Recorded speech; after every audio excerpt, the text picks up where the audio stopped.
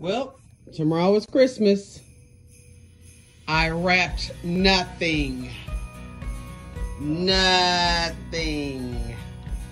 I had no time for such foolishness. My poor tree is covered. I got another reindeer. Isn't it adorable? Yeah.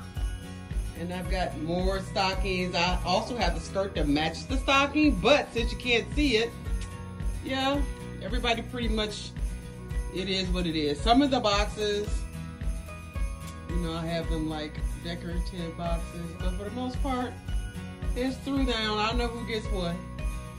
Those are mine. That's mine. That's mine. That's mine. That's mine. That's mine.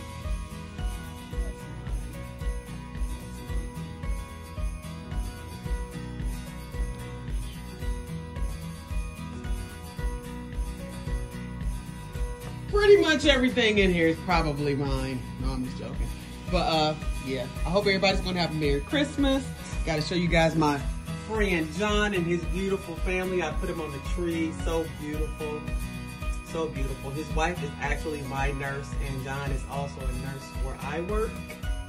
So he used to be a director of nursing, but he gave it up so that I could boss him around. Isn't that right, Jonathan? Yes. Anyway, I hope you guys have a Merry Christmas. I have pooped out all the things I said I was gonna buy, I still didn't buy.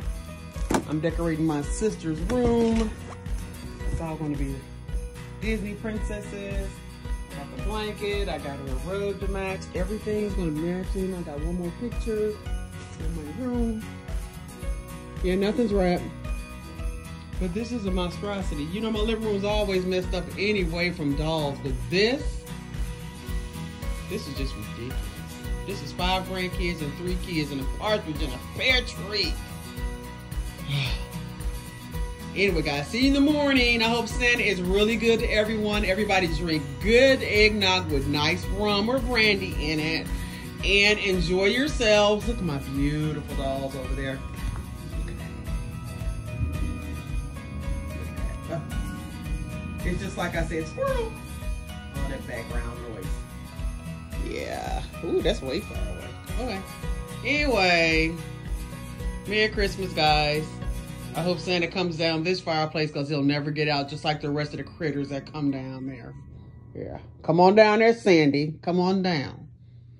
Good night, guys.